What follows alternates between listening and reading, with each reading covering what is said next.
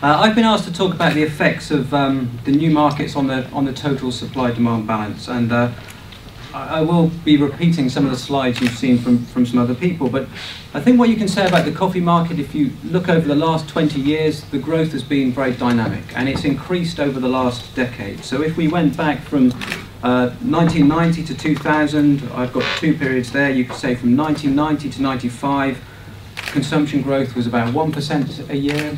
From 95 to 2000, it rose to about 1.8. When you went past 2000, for the next 5 years, growth was almost 2.5% a year, and now it's settled around 2% growth per annum. It's growing very quickly.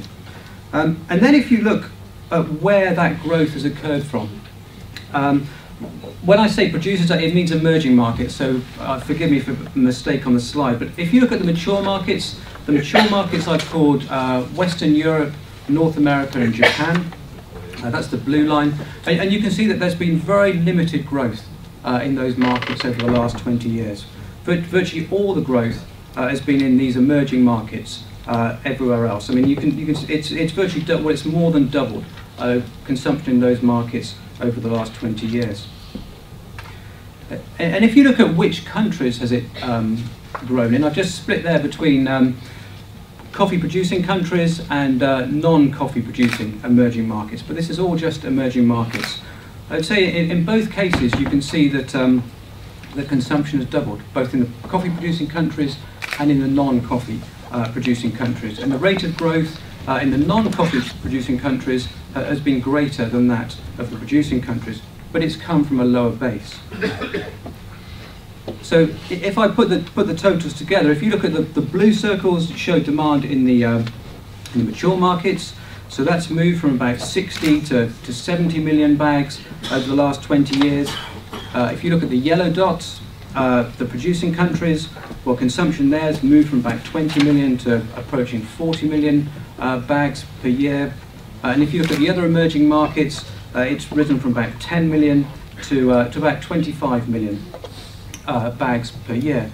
And I think what's interesting, if you look at the size of the dots, if you said the mature markets in 1990 accounted for roughly 2/3 of consumption, well now it's nearer 50-50 with the emerging markets.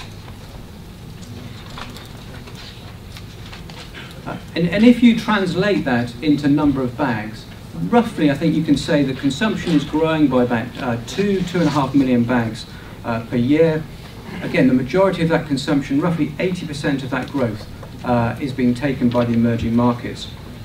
Roughly 1 million bags is being added by producers producing countries a year, and about 800,000 to 900,000 bags are being accounted for by these other emerging markets. So when you look at the supply-demand balance, in a way production needs to increase by 2.5 million bags per year to keep growth with the trend we're seeing in the growth in consumption. Again, 80% of that consumption is in emerging markets. And there are many reasons why that growth in emerging markets is occurring. And one of them I would point out is that I think the growth in incomes, I think that is probably the key driver in emerging market coffee consumption growth. Incomes have risen, so the affordability of coffee has risen.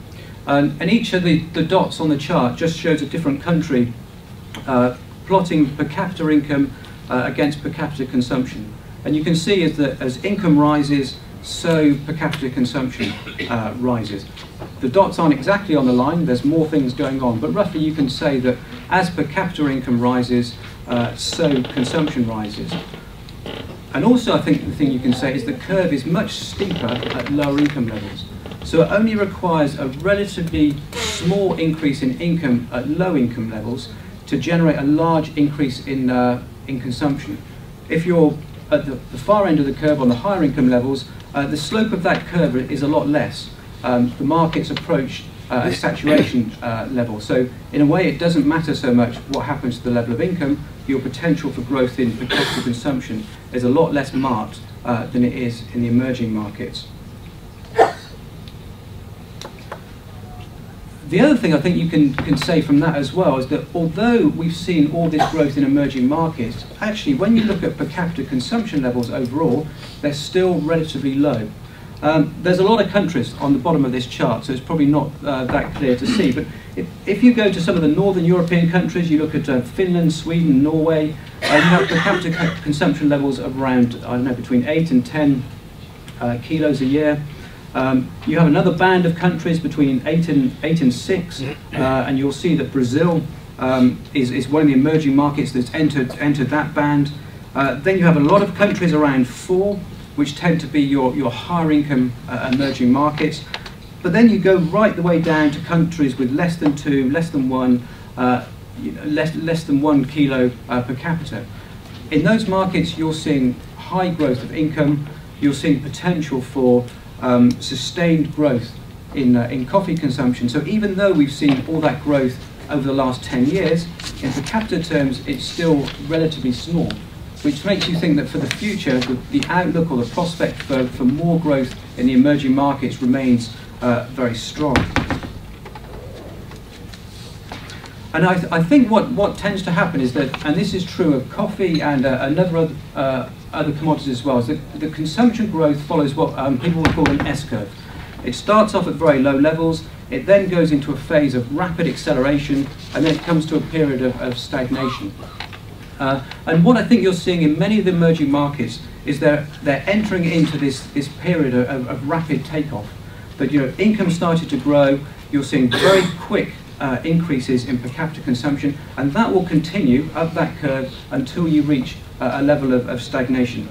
This is actual data from Japan to give you an idea about what happened to consumption in that market, and you can see that from the 1950s through to 65, you had very slow growth. You're on the slow stage of this consumption curve. From 65 up to 2000, you had this rapid increase in consumption of what you're seeing in other emerging markets now, and then it flattens off. And I think what you can say is that the level that it flattens off varies between countries. So in somewhere like Japan, it's flattened off around 3.5 kilos per capita. Somewhere like Brazil, we're already at 6, and it's still going up on the rapid stage of the curve. Whereas other markets will converge or stagnate at lower levels of per capita income. I've said that I think income is an important driver of consumption, but so are tastes. The taste for coffee against other beverages is obviously a very important driver. Here I've just put about soluble. We've talked a bit about soluble. And one of the important things you see about soluble is that there's a very strong correlation between tea consumption and soluble coffee consumption. So if you look along the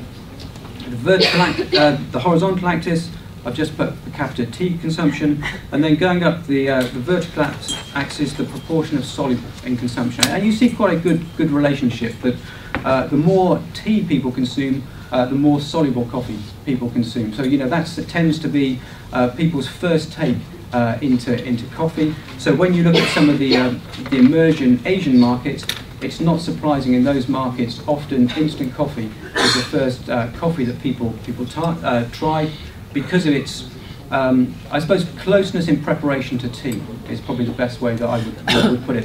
People, in a way, you brew instant coffee in a similar way to tea, and that tends to be the way that people first get into drinking coffee in those markets. But it's also tastes are an issue as well, and I think one thing you do find is that in coffee-producing countries, you tend to see a higher level of per capita consumption than you do in non-coffee consuming countries. And here I've just put the income relationship in the line, and above it you see the American producing countries, the Asian producing countries. Their level of per capita coffee consumption is higher than that which you see in comparable coffee consuming countries, non-producing countries. And I think that was what was mentioned before, that people have an affinity to coffee in producing countries, that it's easier to sell coffee consumption to consumers in coffee producing countries because they know coffee, than it is in new markets where they do not have a history of coffee.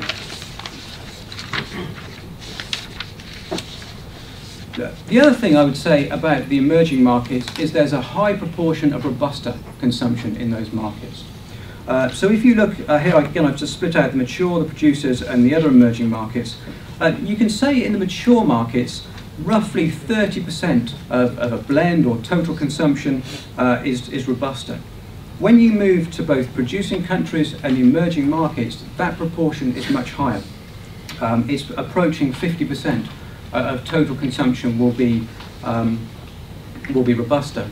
And I think that there's two reasons that account for that. One is a high proportion of soluble consumption in those markets. And in case of Brazil, I think a lot of that has to do with the growth of conlon production.